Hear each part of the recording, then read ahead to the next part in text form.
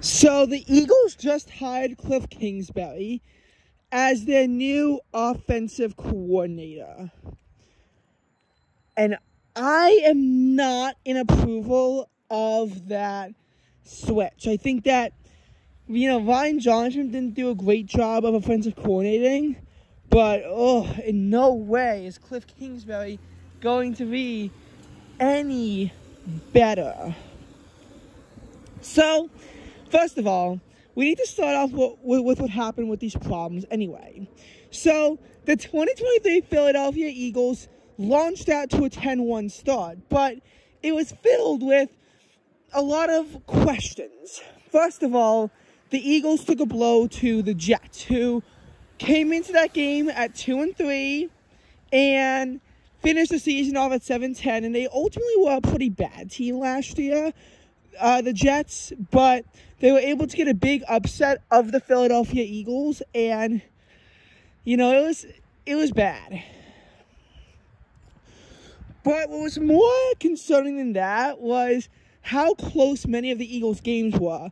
The New England Patriots, who, to be fair, came off of last season at 8-9, very nearly upset the Philadelphia Eagles. How close was it? If the Patriots had made the 2-point conversion that they'd missed, the game would have been 25-22 and not 25-20, which would have meant that on 4th and 11 at the Philadelphia 19-yard line, they would have been able to have just attempted a field goal that should have went in to tie the game at 25 and potentially win that game in overtime. Also, that pass at the Philadelphia 8-yard line by the Patriots was very close to standing. Had the Eagles not challenged that play, it would have stood. That would have almost certainly have led to a New England touchdown with not enough time for the Eagles to respond. The Eagles had a ton of rundowns after Nick Sirianni decided to go for it. 4th and 2 at the New England 44-yard line, and that almost proved to be the wrong decision.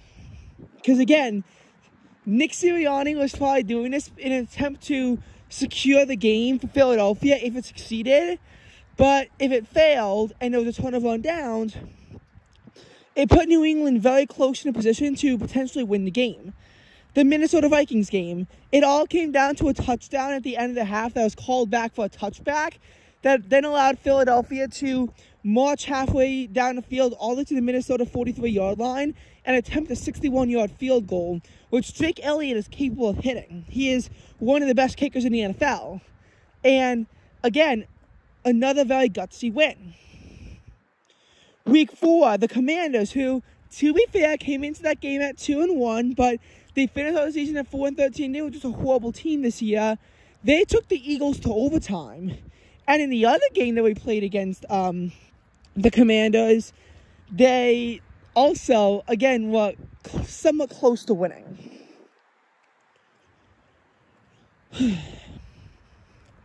In the Week 9 game against the Dallas Cowboys, the Cowboys got, 6 yards away from winning the game. It was a ton of rundowns to the 6-yard line of Philadelphia. That's how close they were to getting the game-winning touchdown that they ultimately failed to get. They were 6 yards away. Week 11 against the Chiefs, we had to make a huge clawback. And, of course, it is the Kansas City Chiefs who came into that game at 7-2.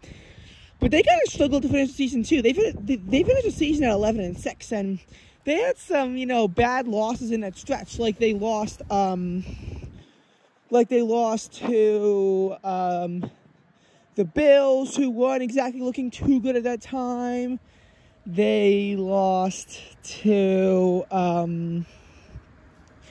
the Raiders. That was pretty bad. I keep forgetting who the other embarrassing loss during this time by Kansas City was by. But again, lots of embarrassing losses. It was not good. Not good for Philadelphia. For Kansas City. But Philadelphia wasn't good either, because then the game against the Bills, who only came in at 6-5.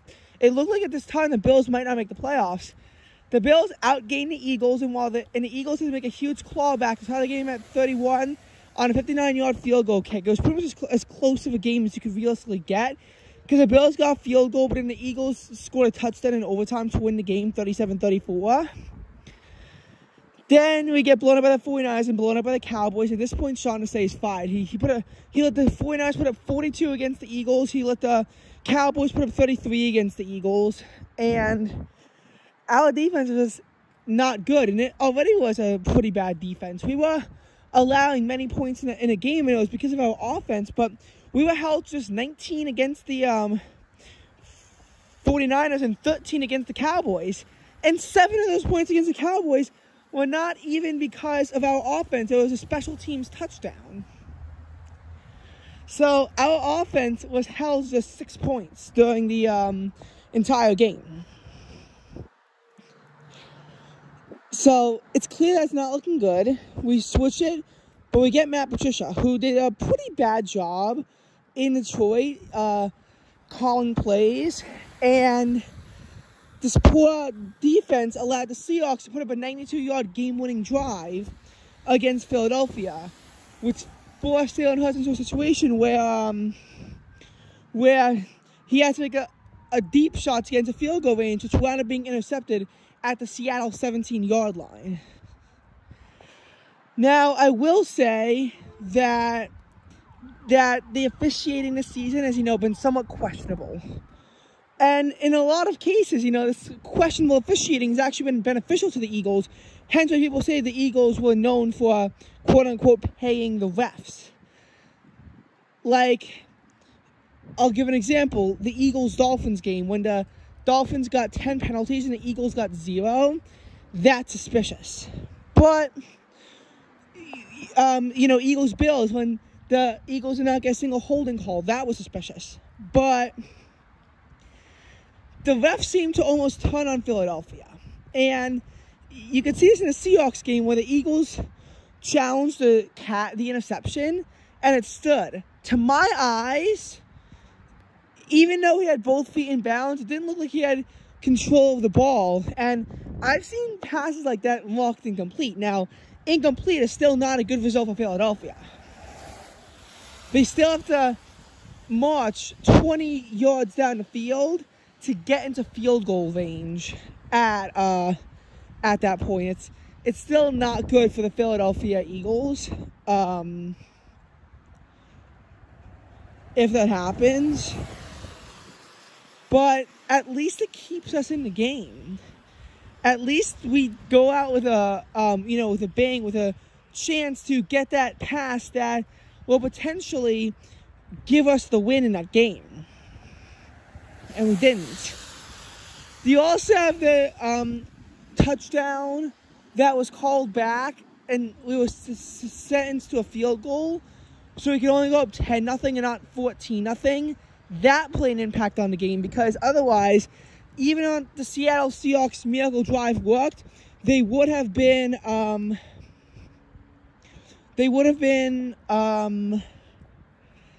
only able to make it a tie game, and that's with a successful 2-point conversion attempt. And the game will be tied at 21 in that case. Then the Eagles, if they do the smart thing, will take a knee into overtime and not do something stupid to try to hopefully get a field goal, because we wouldn't be desperate for it. At this juncture, a field goal would still only send the game to OT, but of course we lost to the Seahawks on their backup QB. So that was really bad. But I figured, a good win against the New Jersey Giants could save us. And we almost blew a 20-3 halftime lead. And it was questionable referees too. Now, Giants fans also have to say that the refs cost them that game.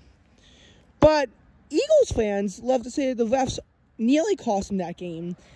And both sides are kind of right, because even though there was a questionable penalty that was supposed to be for the Eagles that was called for the Giants, the Eagles got a lot of bogus penalties as well. So they kind of cancel out in that case. The Eagles, And the Giants, neither of them really got that much ref help because the refs played the game. And honestly, for us, our best game in the entire month of December, it was really bad. It was really ugly. And then we lost to the Cardinals. And we let the Cardinals find the end zone every single drive. The Cardinals could have dropped 50 on the Eagles. They could have.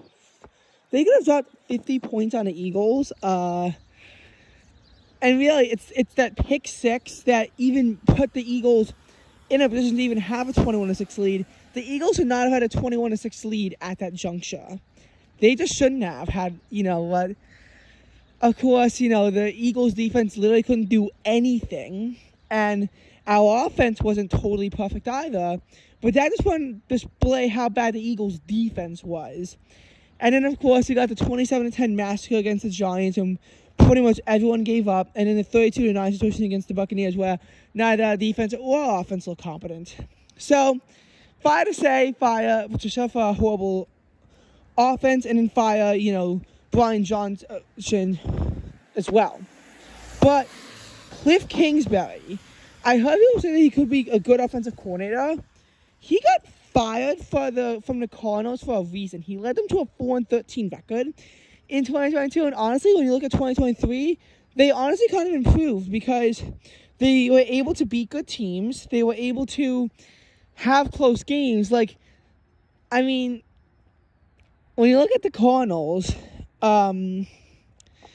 they were almost able to beat the Seahawks in Week 18. And they went toe-to-toe with a lot of good teams as well throughout the season. So yeah.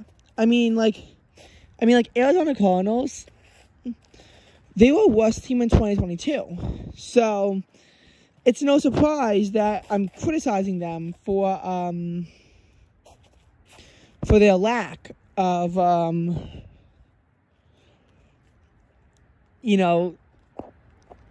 it was just a bad season for the Cardinals. And again, Arizona Cardinals, obviously they did the Eagles. Jonathan Gannon being a former defensive coordinator probably knew something about it. And I don't know. I really just don't know.